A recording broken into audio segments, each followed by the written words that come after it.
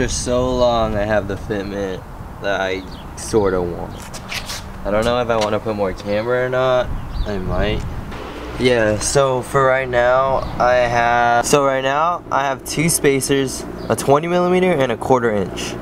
I might just round that off to 30 and add the amount of camber I need to compensate for that because I'm already pretty close. I think that should be good. These are 9.5s up front with a +17 offset and 225, 40, 19.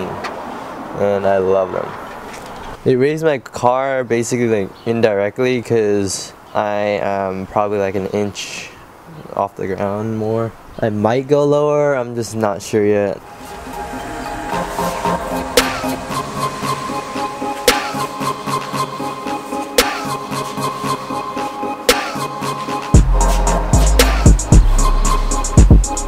So you guys probably clicked on this video because you want to know how to measure your wheel properly.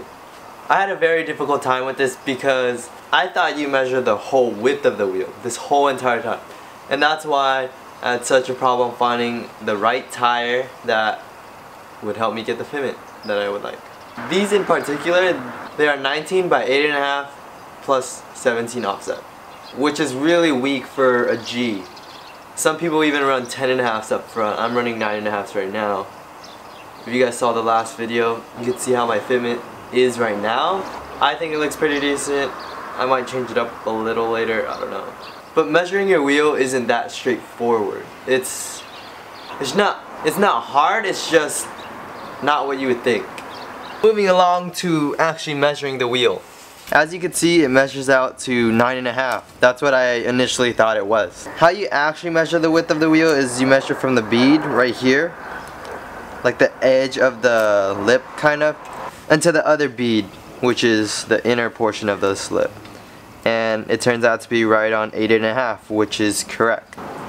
So another thing you need to take into consideration is that the diameter of the whole wheel is gonna be different than the given number for the diameter. This is a 19 inch, but the diameter ends up being 20.5 inches, which is an 1.5 inches off. So as you can see, it's not really accurate just measuring the width and diameter of the wheel.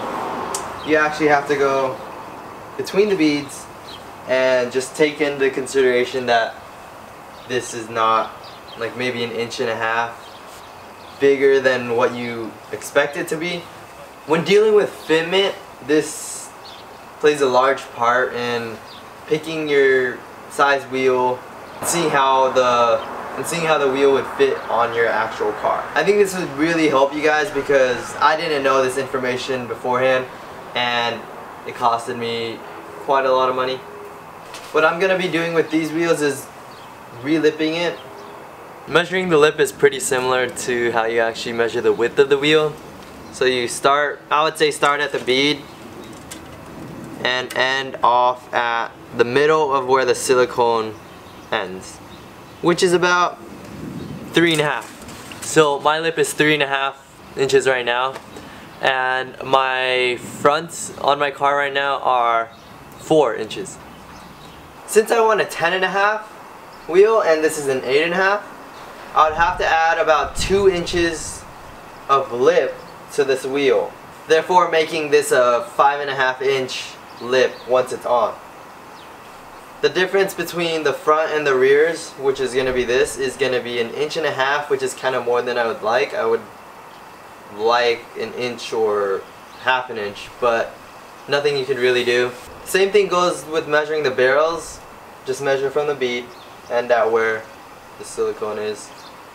I hope this helped whether you're re-lipping your wheels or trying to make your wheels fit. I will go further into detail on fitment. I think that's pretty much it for this video. Thank you guys for watching and stay tuned for the next video.